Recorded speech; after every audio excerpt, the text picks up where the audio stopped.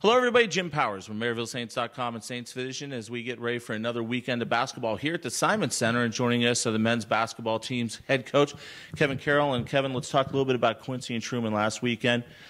Just a couple games where a run towards the middle of the first half just really put us behind the eight ball. Yeah, and those two teams are in first and second place in the division for a reason. They have good teams, and we just could not match up with Quincy's interior players on Thursday.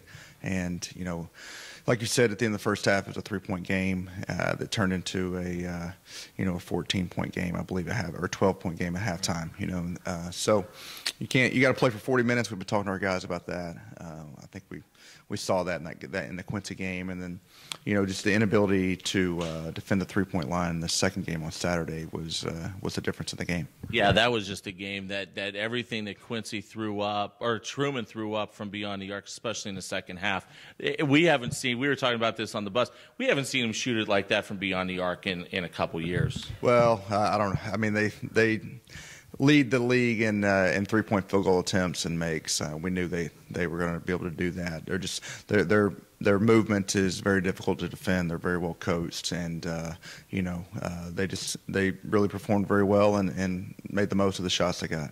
Let's talk a little bit about Carson King, and I think Carson has really come a long way since the beginning of the season. Red shirt coming in, getting into the starting lineup, and he's really started to do some really nice things for us. Yeah, Carson, we're very excited about him and his future here. He's one of those guys that just kind of knows where all 10 people are on the floor at all times. Has a great feel for the game. When he's locked in defensively, he's really helping our team. So he's a guy that's just a good fit for the way we play, and has really done an amicable job.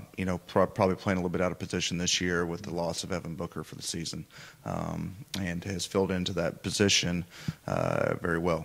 The two things I noticed from him: number one, he can see the floor, and he's made some great passes. It may not show up so much on the assist column, but just some passes leading to another pass and back cutting, especially in the motion offense we run. He's just made some great cuts and some great reads. Yeah, he has a really good feel for how to set himself up to get open and kind of the spots to fill on the floor to find himself open for layups when the defense helps, So, him in particular, him and Damian really play well together. Yeah. Those two guys seem to know where each other are at all times, and in Truman game they each had some really nice passes to each other for layups, and really excited to see some of that stuff happening. Let's talk about this weekend. Obviously, a nice little stretch of games now. 4 games at home.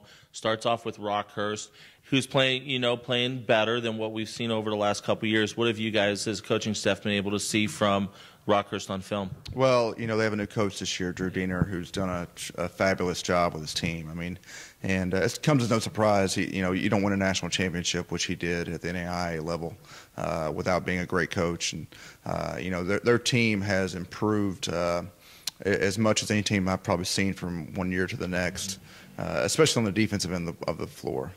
Very good defensive team. Play with a ton of energy. They play for him, play very hard for him. He's done a tremendous job. It'll be a very difficult game. They've got a lot of juniors and seniors, including a senior big man who's one of the best bigs in our league. It'll be very difficult to stop. Outstanding stuff, Kevin. Social media night tonight, so we want to get everybody out to the Simon Center and have a little bit of fun. All right, thank you. Kevin Carroll joins us. We'll have all the action for you on Saints Vision tonight, plus it's social media tonight. So make sure you're hashtagging all your tweets tonight, Social Saint, and also we want to make sure you're following us on Twitter, on our Twitter feed at Maryville Saints. For Coach, I'm Jim Powers. Thanks so much for tuning in to MaryvilleSaints.com and Saints Vision. Have a great week, and as always, go Saints.